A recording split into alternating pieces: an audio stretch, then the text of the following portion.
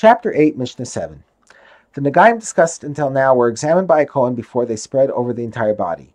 The Mishnah now discusses a case in which a nega covered a person completely before he came to the Kohen for the first time. If someone comes to the Kohen with completely white skin, that is, he is entirely covered with a nega, the Kohen confines him for 7 days. A nega that covers the entire body when it is examined the first time is treated like any other nega. Therefore, the Kohen confines the person to see whether the nega will develop white hairs or a patch of healthy skin.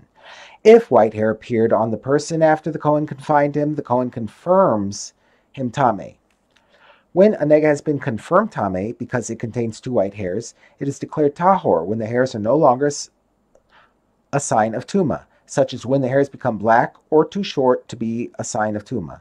The Mishnah now addresses various such situations, applying them to a nega that covers the entire body, which was confirmed tameh because it had 2 white hairs in it. If a nega that covers the entire body was confirmed tameh because it had 2 white hairs in it, and then both of them turned black, or even if one of them turned black, or if both of the hairs became shorter than the minimum size, or even if one of them became shorter, or if a boil appeared underneath the 2 white hairs or even beneath one of them, or if a boil surrounded both of the hairs, or even one of them, or if a boil separated the white hairs, that is, a thin strip of boil appeared between the 2 white hairs, or if the healing skin of a boil, a burn, the healing skin of a burn, or a bohawk appeared under the white hairs, surrounded the white hairs, or separated between the white hairs, the sign of 2 white hairs becomes invalid. The sign of 2 white hairs becomes invalid, and he is tameh only if a new sign of tumah appears, as follows. If a patch of healthy skin, or if white hair, i.e. 2 new white hairs, appeared on the person is confirmed tameh. However, if neither a patch of healthy skin nor white hairs appeared on the person is declared tahor.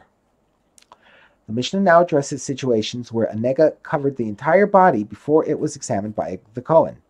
The Kohen declared the status of the nega. Later, the tips of limbs changed back to healthy skin. 3 possible situations are being addressed. 1.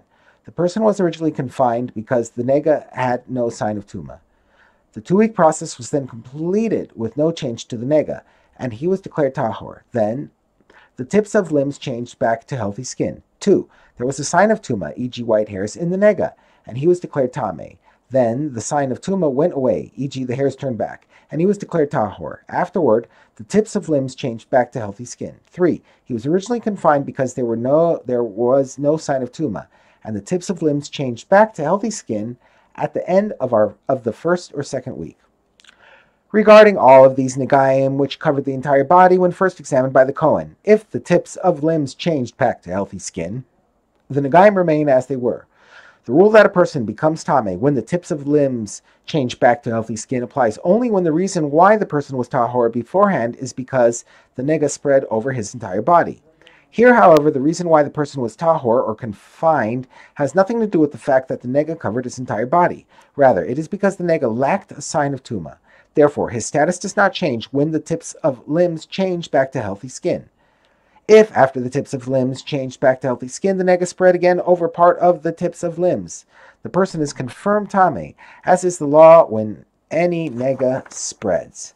If, after appearing on part of the body and being confirmed tameh, the nega then expanded again and spread over the entire body, that is, it covered all of the tips of limbs that had changed to healthy skin, he is tahor.